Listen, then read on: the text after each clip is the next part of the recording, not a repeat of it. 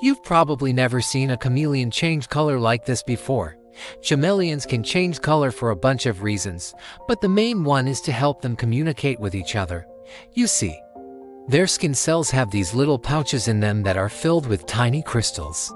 When the chameleon wants to change color, it sends signals to these cells, and the cells respond by either shrinking or expanding these crystals. When the crystals shrink, the light gets scattered, making the chameleon look darker. When the crystals expand, the light gets absorbed, making the chameleon look lighter. And it's not just for camouflage, although that's a bonus, it's also for communication. For example, when a male chameleon sees a female he's interested in, he'll turn into a brighter color to attract her attention.